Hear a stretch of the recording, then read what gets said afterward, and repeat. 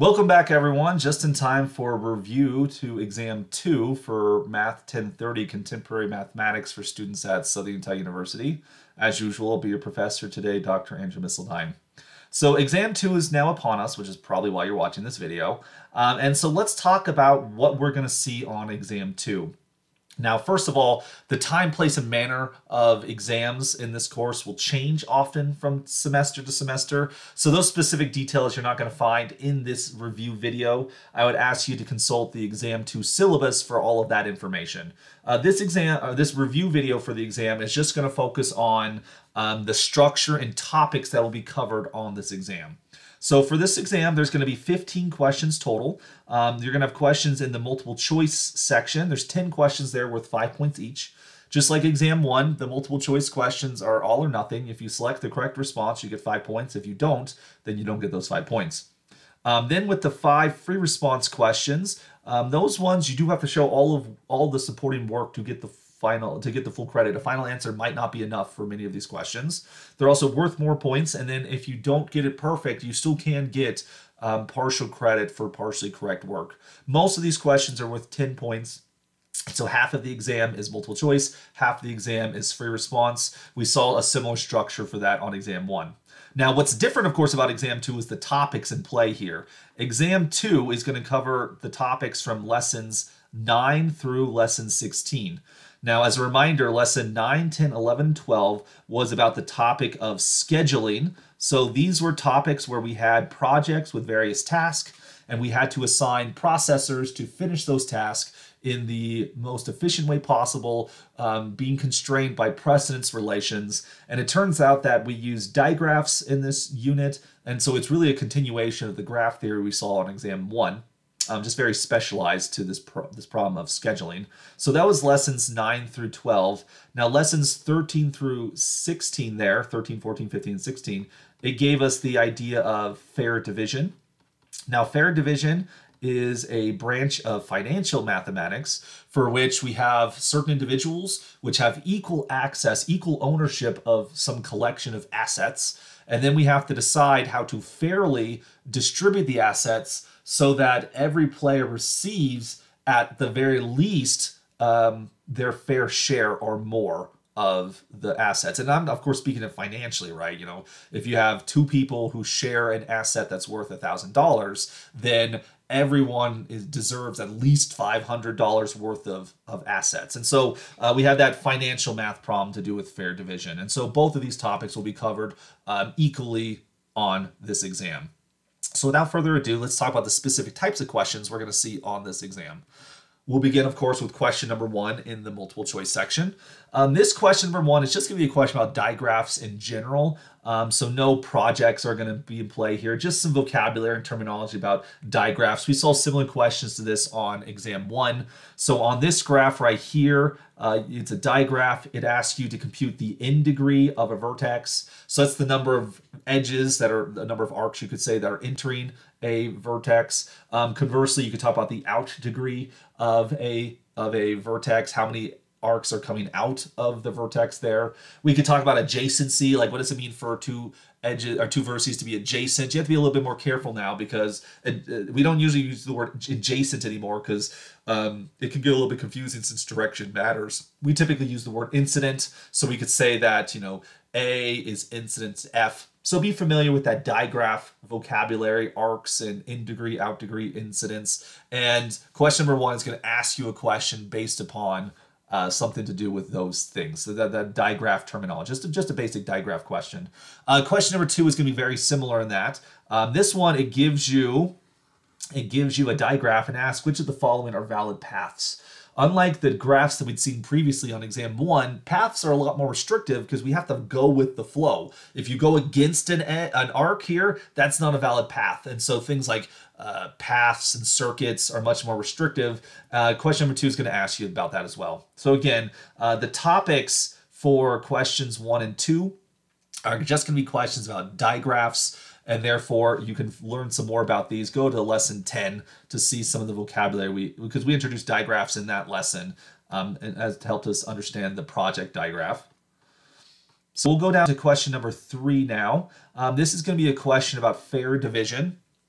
On this question, you're going to see the value table of various players, and so you see how much they care about things. And you have to decide which of the following is a fair division of the assets. So you'd have to determine how much is a fair share, and therefore which of these give everyone a fair share. So we've learned lots of fair division methods like lone divider, lone chooser, etc. You don't have to run any of those on question number 3. It's just about, do you understand what a fair share is? Do you know what a fair division? So we, of course, did that in, that would be lesson 13, which we introduced ourselves to what a fair division is, what a fair share is. Question number 4 is actually related to that one. Question number 4 is going to ask you how much is a fair share. You don't even have to distribute anything. How much is a fair share going to be? Or how much do people value things? So as you're preparing for the test, again, question 3 and 4, you can think of it being drafted from lesson 13 about introduction to fair shares. What's a fair share? What's a fair division? Be prepared to answer some multiple choice questions based upon those topics right there. You know, based upon people's value systems. How much is a fair share and how much will they value this thing? All right, moving on to the next page here. Question number 5. This is another question about fair division, but this one here is going to be about the lone divider method. The lone divider, which we introduced in lesson 14, if I remember correctly. So then we're given a value system, much like we did on question number 3. But now, given this value system, run the lone divider procedure. Like who was the divider there? There's a lone divider. Then there's choosers. So like on this question, it asks what would Chase bid for doing the lone divider here. You could ask what are other players going to bid for? Like who would David bid for? He doesn't care. He was the divider, obviously.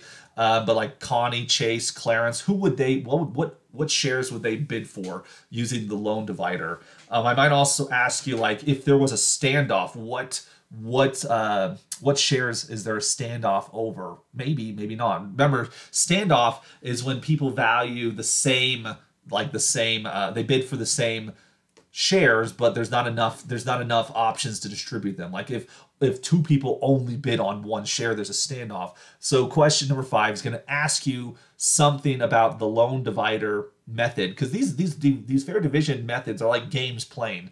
I don't ask you necessarily to go through the whole game, at least not in the multiple choice section, but I am like, oh, pause the video. We're watching someone play the game. Pause the video. I could ask you, what's the next step? What are they going to do next based upon the rules of the game?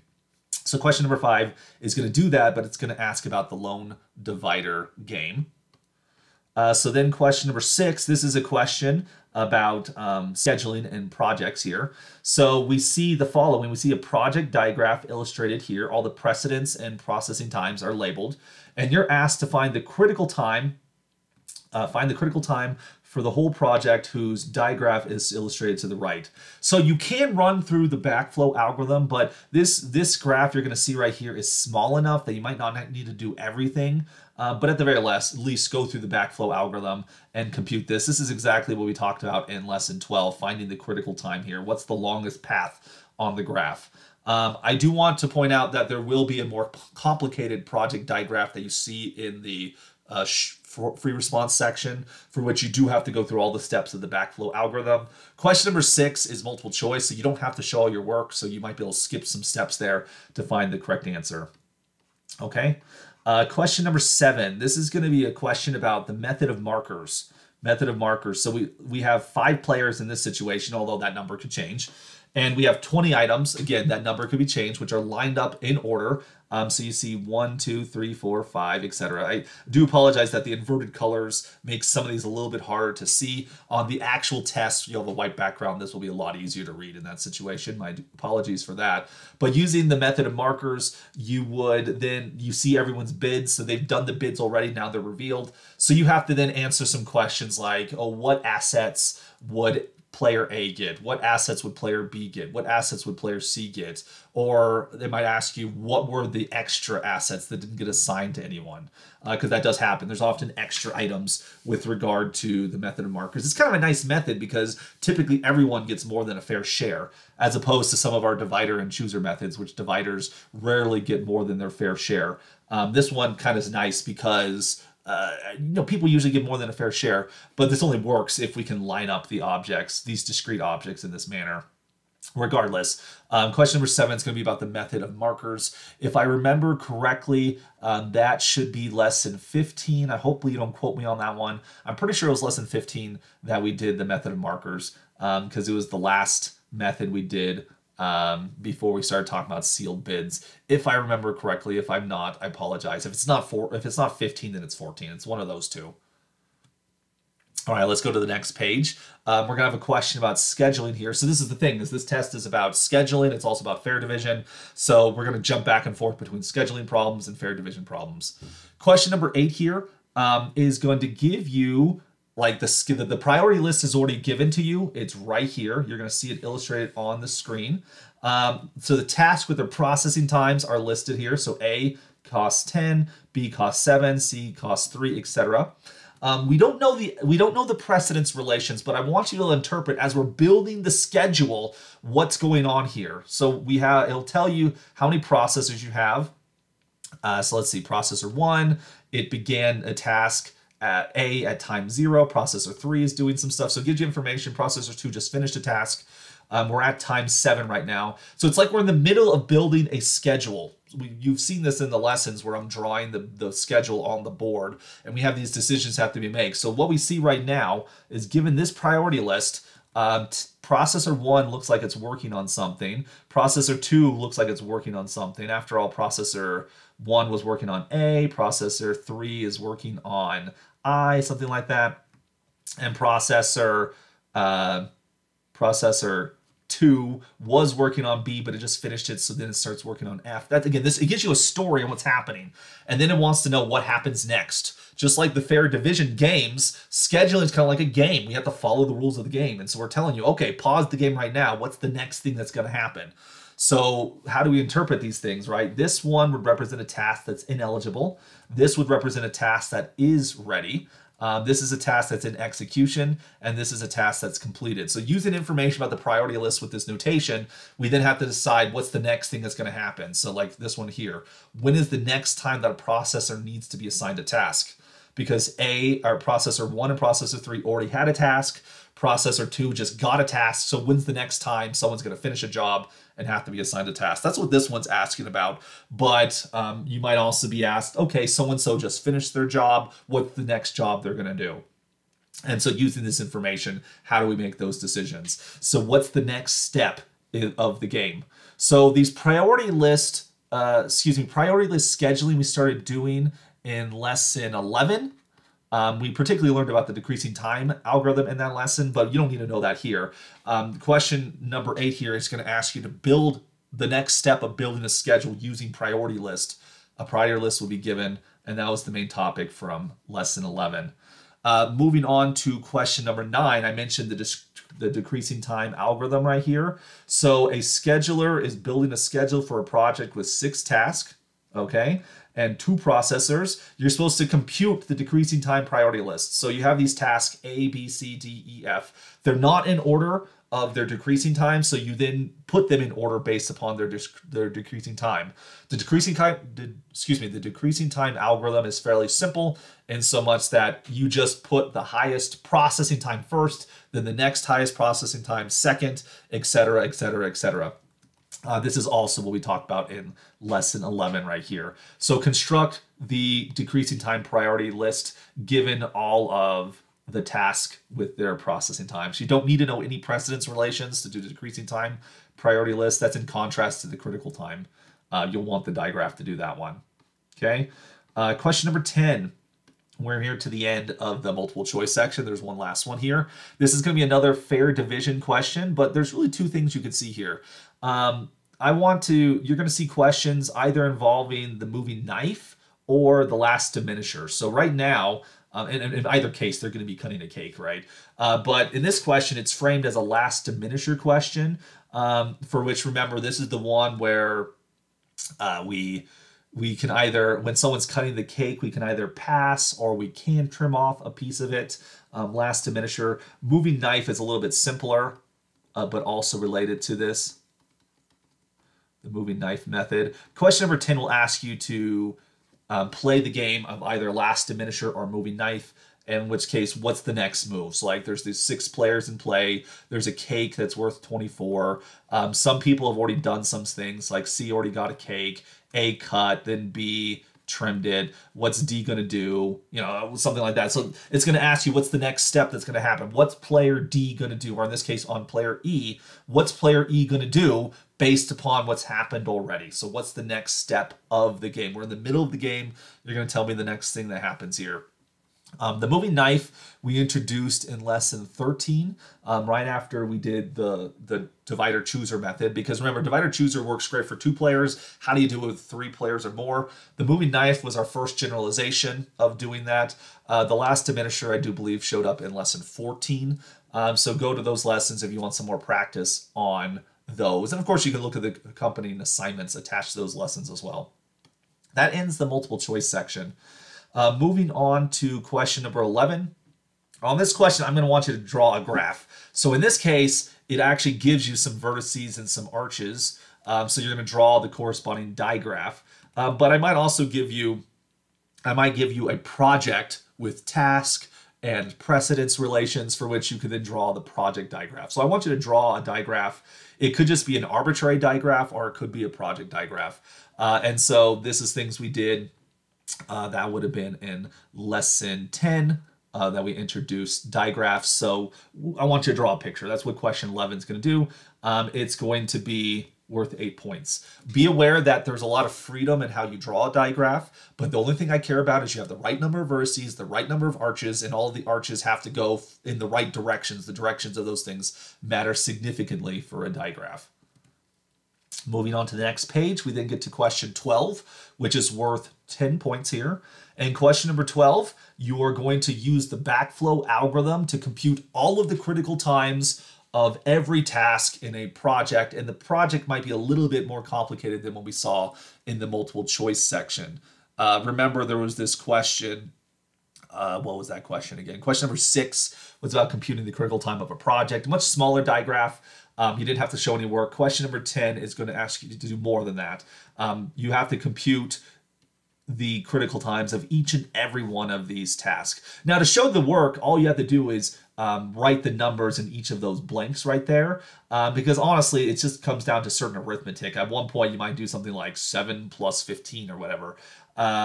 I don't need you to show the work when it comes to 7 plus 15. Just write each of the numbers in the brackets, and if you fill in all the brackets, that would then be showing your work for this question right here. The backflow algorithm was introduced in lesson 12. It's really just Dijkstra's algorithm applied to a project digraph, but now we're looking for longest path, the critical path, as opposed to the shortest path. But because of that small modification is all that it is, it's basically Dijkstra's algorithm. Be aware of that as you're working on number 12. Number 13 is another scheduling problem. And as you can probably guess from what you see on the screen right now, I want you to build a schedule. Okay, so the digraph is given to you. The project digraph is given to you right here. The priority list is given to you right here. Don't worry where the priority list came from. I don't care. We're not worried about like a decreasing time priority list or a critical time priority list. The idea is we have a priority list, construct the schedule. So you'd be like, okay, processor 1's going to do this job, and then processor 2 is going to do this job, and then processor 1's going to do this job. I want you to fill it in. Now, if you want to, bringing in like colored pencils or crayons or something can make this be a whole lot easier to grade, also a lot easier to read. I'm not going to require that. If you just want to use a pen, or probably not a pen, don't use a pen on a math test. If you just use a pencil, that's not such a big deal. You would just be like, draw a box and then label like, oh, this is task A, and then draw another box. This is task B, draw another box. This is task C, whatever you come up with. You can just label it. It doesn't have to have multiple colors, although I promise you these are a lot easier to read when you have lots of beautiful colors here. That's question number 10. Priority scheduling we introduced, let's see, that would have been in lesson 11, I believe. Where we introduced how you can build a schedule from a priority list, and not all priority lists are created equal, but nonetheless, you're going to use the priority list that's listed right here for question number 13. It's worth 10 points. Question number 14. This one is going to ask you to do a divider-chooser scenario. So you have two people playing a game. In this case, you have Brad and Angelina who want to cut a cake, half chocolate, half strawberry. The cake is valued at $36, and it describes their value system. So the different players might value things differently. In this fictional situation, Angelina values, let's see, chocolate twice as much as strawberry. Brad, on the other hand, let's see, Brad, what does it say? He values the two flavors the same. So it's going to ask you things like, okay, how much does, and then here's a cut. You can see illustrated right here. So Brad cuts the cake, and so you then ask, okay, how much does Brad value the two slices? How much does Angelina value the two slices, and therefore how is Brangelina going to divide up the cake? That's what you need to decide for this one. So if there's a story here, you're going to explain all the things. Plenty of things to see there. If you're not sure what to put, look at the solution on the practice test to see what goes there. I want to hear the story. What's going to happen? How much does Brad value this slice and this slice? How much does Angelina value this slice and this slice? What slice is Angelina going to choose? Clearly, she's going to choose the one she values the most. So how much does she value her slice? How much does Brad value his slice? Go from there based upon the value systems that they have here. There's going to be some algebra necessary to compute how much they value these. This question's worth 10 points for that reason. There's a lot going on. All right, so I should mention before I move on here, unlike many of the other fair division problems where you just have to do the next step of the game, with number 14, with divider chooser, you're going to go through the whole game. The players give you your value system, and then you describe what happens. How are things allocated? And then question number 15, this is the last question on the exam. This is the sealed bids distribution, fair distribution here. So this is the main topic from lesson 16. 16 was basically all about this. You're going to have some number of players. In this case, we have Anna, Belle, and Chloe, for which they have some assets. They have 4 assets right here: a dress, a desk, a vanity, and a tapestry, for which these are their sealed bids for the various different assets that they co-own here. And so then you need to fill out the table. Who's going to get what is a fair share, how much do they pay everyone, because oftentimes you bid for it too high, then you're going to do all the calculations and decide what's going to go here. So you'd be like, okay, who's going to get the dresser, or maybe it's an actual dress. Nah, it says furniture. It's probably supposed to be a dresser there. So be like, okay, Belle gets the dresser because Belle made the highest bid. Who's going to get the desk? The desk goes to Anna because she bid the most there. So you have to just tell me what assets go to whom, and then who pays the estate, and how much do they pay the estate? How much do they get back in the end? So what happens here? So like it'd be like Anna gets a desk, and she gets maybe something else, and then how much money does she either pay to the estate or get from the estate? I want you to solve the sealed bids problem for question number 15, and that will then be the last question on this exam. So like I said, this exam covers everything we've learned about from fair division and scheduling, and you'll be asked to solve various parts of these scheduling or fair division games. That brings us to the end of this review. Hopefully you found this helpful, and at the very least you hopefully will find nothing surprising on the actual exam, because this video plus the syllabus should explain everything what you should see on this exam. Now, of course, as you naturally will probably have questions before you take the exam, please reach out to me if you have any questions whatsoever. I'd be glad to help you out here. Utilize the resources, materials that are on Canvas, work together with classmates or with tutors, and working together, I think we can prepare ourselves to do very well on this exam. Best of luck, everyone. I'll see you next time.